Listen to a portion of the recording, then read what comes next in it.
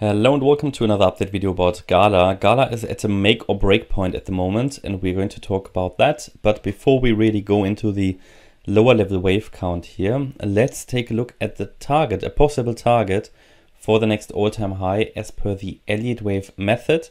So my understanding and my interpretation of this chart is, and that is the bullish interpretation.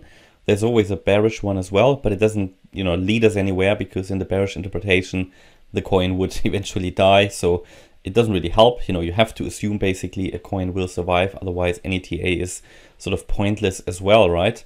But the point here is that I try to make is that GALA moved up in 5 waves, which is an impulse back in November 21, and then came down in a very long wave 2 correction. Did unfortunately drop below the 88.7% fib level. That is at roughly 9.9 cents. It would be important for GALA to get back above that level, because any coin, any asset that stays below that level for a longer period is sort of at increased risk of not recovering. Now, I'm very clearly not telling you it won't recover. It just increases the risk.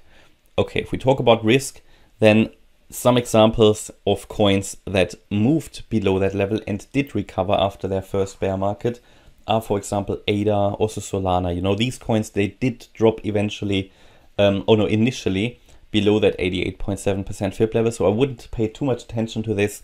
If we talk here about a coin's first bear market, a lot of crypto projects do that. But I think it will be a sign of strength if GALA can recover from that and will move above 9.8 cents.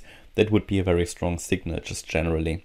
But yeah, if we talk about the target for the next all-time high, that would have to be a wave 3.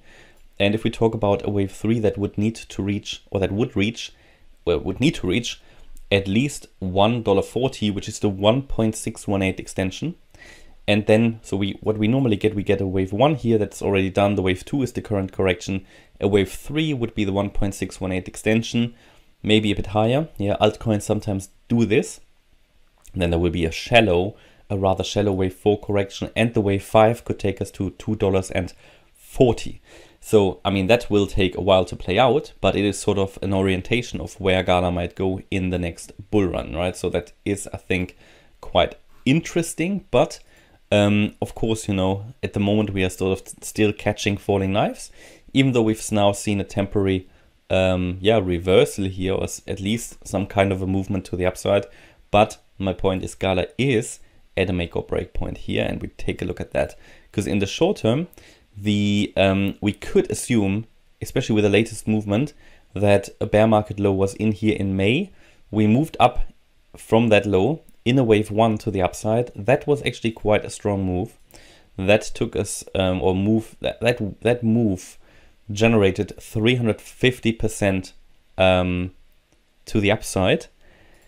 That was a strong sign. However, we got rejected exactly by this 88.7% fib level. So again, while it was a very strong move, it wasn't strong enough to take us back above that level and hold it. So actually all we did was to retest it from below, which then also led to further sell-off here all the way down to nearly breaking that low again. But if we zoom in now, this is now where it counts, because at the moment I can give it the benefit of the doubt. I can say this was a wave 1. This here is a very long wave 2 correction, because the move down isn't clearly impulsive. So it's rather an impulsive move up and a corrective move down. But it got really to the level where I said in one of the last videos, if it moves up, or let's say if it wants to have a chance, it needs to move up now. It shouldn't drop any lower, because then you drop below that wave 2 low and you're sort of invalidating any possible impulse here. Now, luckily GALA did move up. It broke above the trend line I showed you in one of these videos, and that was the first signal that something is starting. And then we created here a wave 1 to the upside, a wave 2 down, at least that's my interpretation, and now a wave 3 to the upside, which I think was only 3 waves so far. I have a difficult time to count this already as an impulse. Yeah, what we always want to look at, we always want to identify impulsive waves, because if you get an impulse also on the lower time frame, it indicates the trend has shifted from a downtrend into an uptrend. Now at the moment this is only a 3-wave structure. Could very easily just be a pump and dump, just sort of a bear market rally. Therefore, what I would like to see is 5 waves. Yeah, I talked about that on the in the Dogecoin video as well. Dogecoin is, I think, now on the way to making these 5. Yeah, it started to move. That is exactly what GALA would need to do now. Yeah, if I count this as a 1, 2, 3, this could be wave 4. This is exactly the target area I gave you in one of the previous videos. That's the area we need to get into. Here between 4.5 cents basically. I don't know, it could be a bit higher, but it doesn't matter. 4.5 cents and the 4.1 cent level. We are holding this at the moment. And this is really a make or break point. I don't want it to go below that, because that would shed some serious doubt on this sort of bullish outlook here in the short term.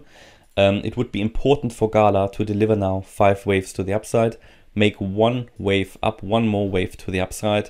Target for that sort of in the region between 5.5 and 5.4, 5.6 cents. Would need to do it, right?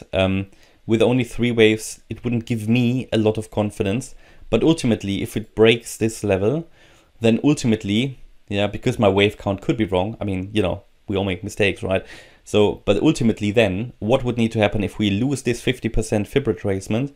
There is one more chance for it. One more chance for it to hold the bullish potential, which is then if I take the entire move, this would need to be the 78.6% Fibonacci retracement. So as long as it holds the 3.5 cent level, in then what I would then consider a possible wave 2. So in that we have done already 5 waves, if I counted this wrong, 1, 2, whatever, 3, 4, 5, but it's not ideal.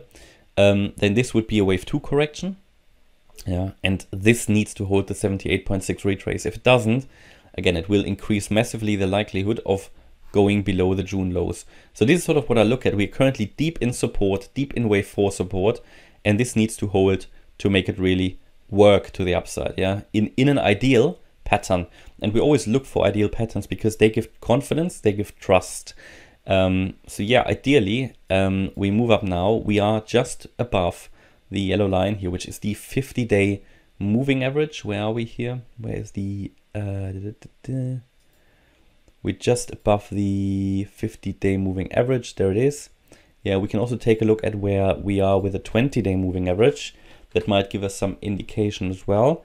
So with regards to the 20, that is much lower, but the 20-day moving average down here is exactly where the 78.6% retrace is. So another possible support level down there, right?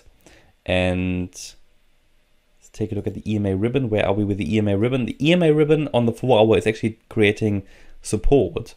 So this is something to consider, because we are above the EMA ribbon. There was a long signal, by the way, down here. Yeah, I think this indicator smashed it with this signal.